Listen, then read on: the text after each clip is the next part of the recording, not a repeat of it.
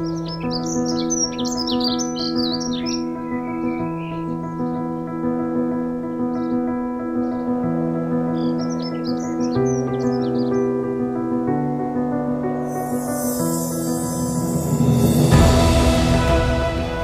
I'm Joe Wadsack. And I'm Richard Siddle, and we're stuck in a dark cave in Romania. Please send help.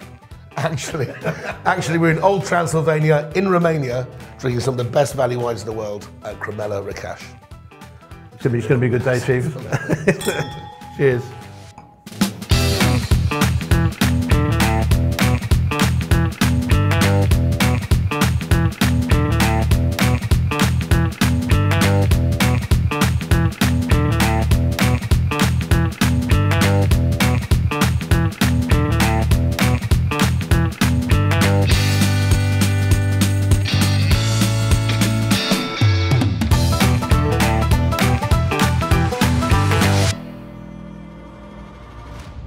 Okay, Chief, so we have another classic wine here from Cramele Recas, the part of their Sanziana range, which is all about sort of single varieties. Yep. And this is a Merlot. Now, for all those Sideways fans out there. Good film, good film. Great film, Chief, but whenever you say Merlot, you immediately go, ooh. Oh, yeah. It's not much loved in America. I know, but you know, what's the story behind Merlot? Okay, so Merlot, first of all, in America, there was a lot of Merlot planted in the States because Merlot, when made in a slightly cynical, poor way, it's very easy to drink, and it's very soft. It doesn't say anything. It's kind of like lift music for the mouth, right?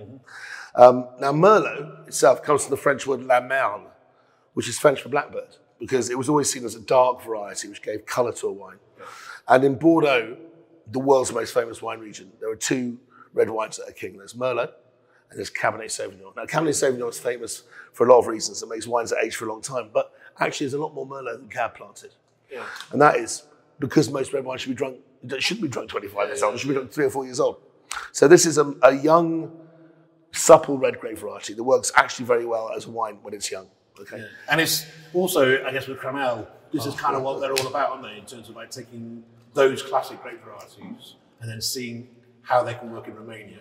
So, Sanziana. Now, Merlot is normally served in a straight side bottle, actually. So it's unusual to see it in a bottle shape. Now, Merlot, you know, Chilean Merlot was very popular for a while. Very supple. We're in a very warm country. Merlot will travels well, though, doesn't it? I mean, if one understands one of those grape varieties that... And also, a lot of red wines are quite difficult to grow because they're quite dry and tannic, and this isn't. It's a soft, easy variety. The fruit on that, it's just like, wow. I mean, you just open the bottle, that's just like... It's gushing fruit. It's like... It smells. It reminds me of... It also smells of like Turkish, like rose Turkish delight. There's like a roses fragrance to it. It's got a lovely colour. It's not too dark. So Merlot, although it's a Bordeaux variety, it's so fruity. God, that's lovely. And Merlot is downtrodden quite a lot. And the reason is because in America they grew a lot of it. They call it the Merlonoma, the planting of thousands of acres of Merlot, which is a very ordinary grape variety if you don't treat it properly. But the world's most expensive wines from Pomerol in Bordeaux, like Chateau Petrus, Le Pin, they're thousands of pounds a bottle. They're 100% Merlot. So Merlot can... Which is kind of weird why Merlot kind of in some circles has allegedly a bad name. But I mean, this is kind of what, as I say, what Cramele are all about on there. They're about bringing great varieties, seeing how they can do in Romania. And this is barely £7 a bottle. I mean, this is incredibly inexpensive wine.